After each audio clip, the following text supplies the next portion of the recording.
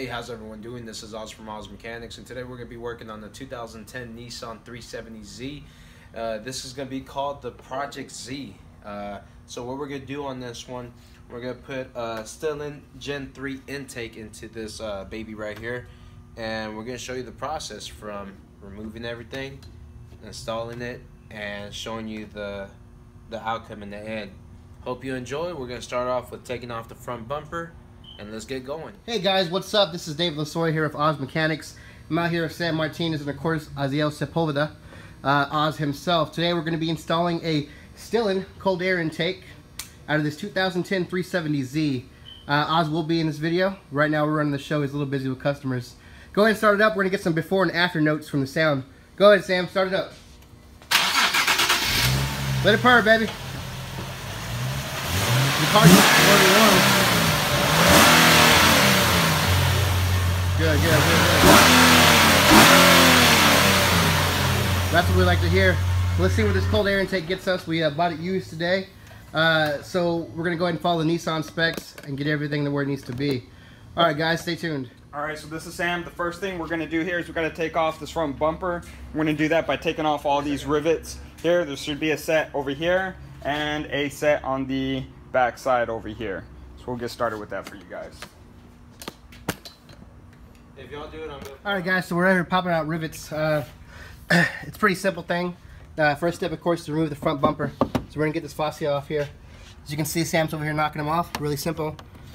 You can get a fancy tool, you can get a fancy screwdriver. It doesn't really matter. Boom, just like that. One by one. Lots to do. Of course, if you need instructions, Stillen has it on their website.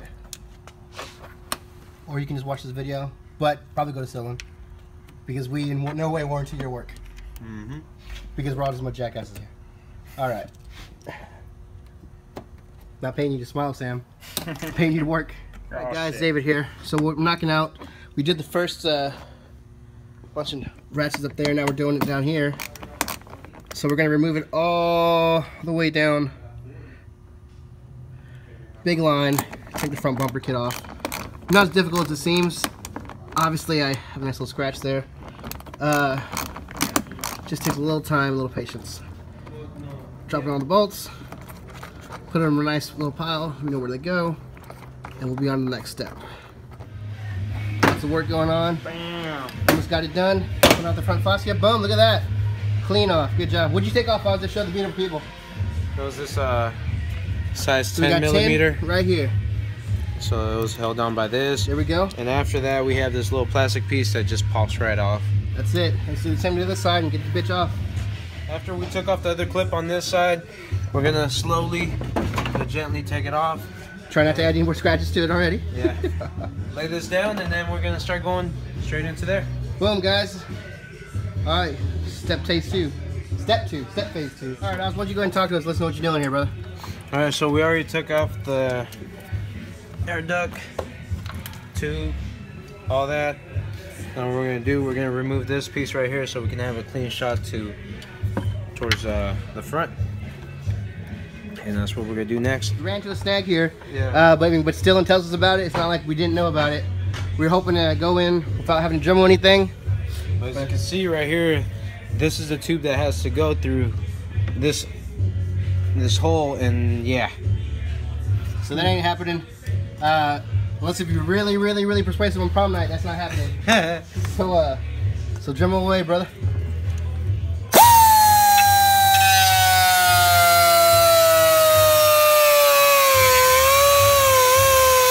Nice little circles. We're doing that. It's a very simple process. Still hurts to see nonetheless. So we're on the left side. We're also going to do the right side, guys. Now remember, and Stillen says this as well, you do not want to hit your AC lines. So whatever you do not hit your AC lines when you Dremel, because you're in a world of fuck.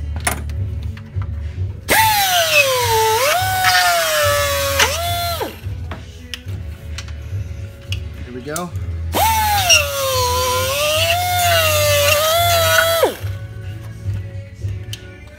It doesn't have to be the best circle in the world.